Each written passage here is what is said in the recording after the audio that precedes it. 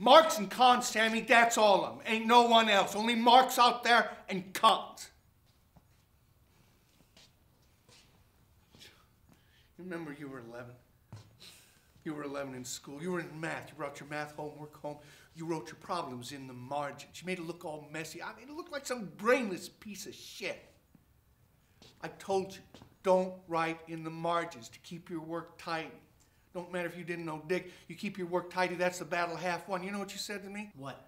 No, you were 11 and I told you not to write in the margins. What I remember is you yanked me by my collar, grabbed me by my neck, got in my Whatever face. your recollection. That's fact, not recollection. Yeah, whatever. But you said then you didn't know you shouldn't mess with the margins. It took someone to show you not to, and that was me. It's been years. What's been years? It's been years. What? Suddenly, there's opinions, points of view. I want my split. There's no split, I said.